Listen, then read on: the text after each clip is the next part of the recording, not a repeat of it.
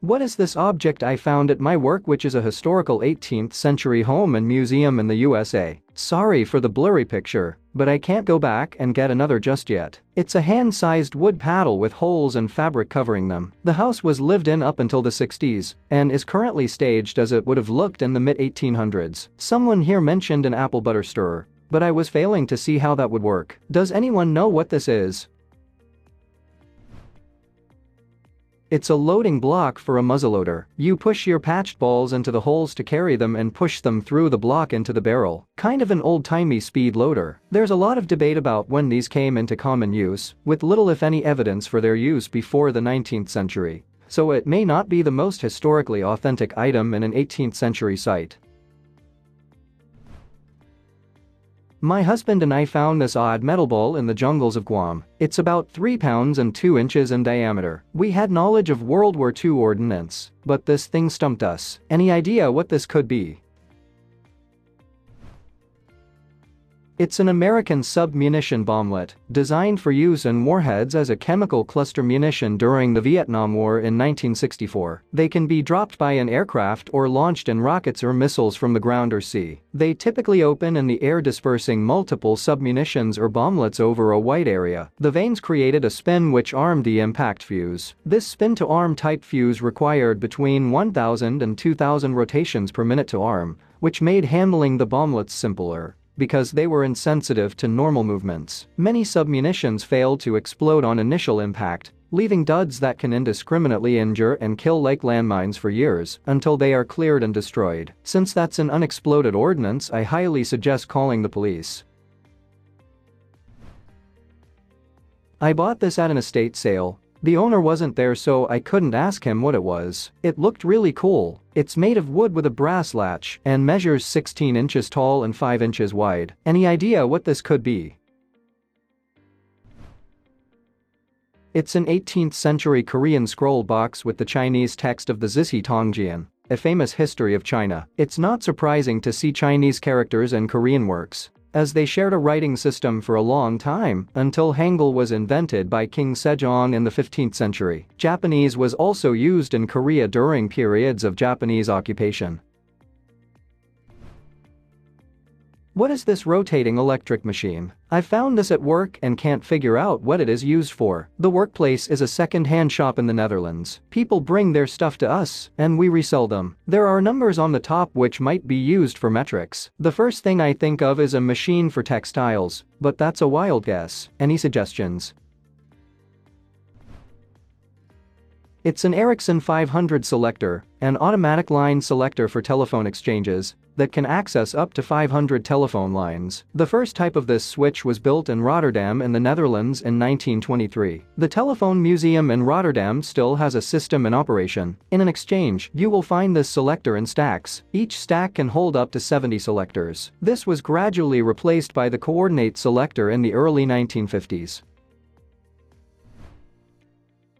What is this wooden seat-like thing my friend found in a thrift store? Pulling the handle would cause the seat to tilt in the opposite direction to the handle, so anything sitting there would fall off. There's a hinge down at the bottom of the seat post, and there's no way the handle can jack up the seat, because it's fixed at the bottom on that hinge point, so instead the seat would tilt forward. Does anyone have an idea?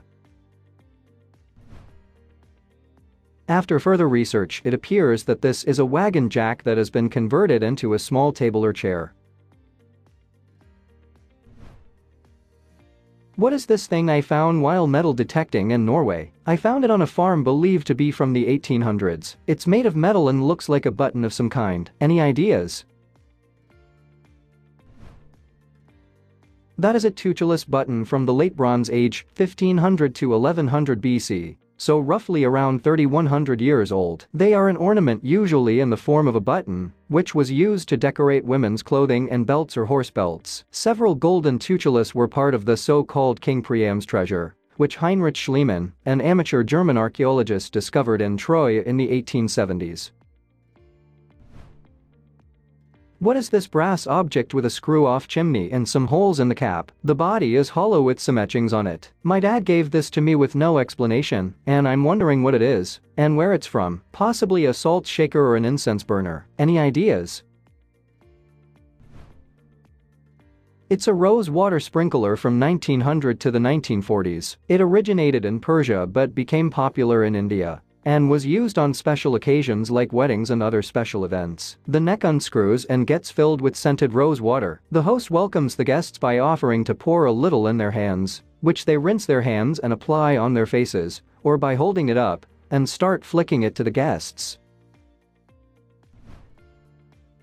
What is this brown wooden thing I found in an antique shop, about 2.5 feet long, with a leather back that is eroding and held in place with studs, and there are no identifying marks of a maker? It looks like it wants to hang on a wall, and I feel like it might be candle related in some way. I have searched numerous wooden objects from candle holders to candle boxes and related wording with no results. Any idea what it is?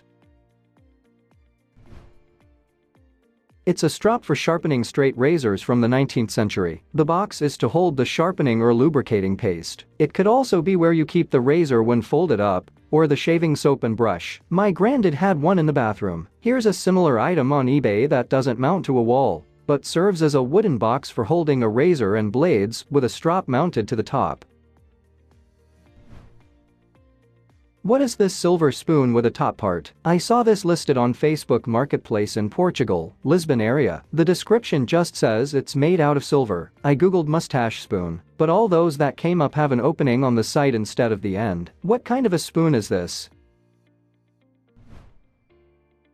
It's a medicine spoon from 1701 to 1900. This spoon was designed to help give patients their medicine more easily, and may also have been used for feeding. The spoon is half covered to prevent liquid from spilling out while it is being poured into the mouth through the end hole. It may also have helped by preventing the patient from getting too close a look at any medicine they were about to take. And it was intended to be used for children.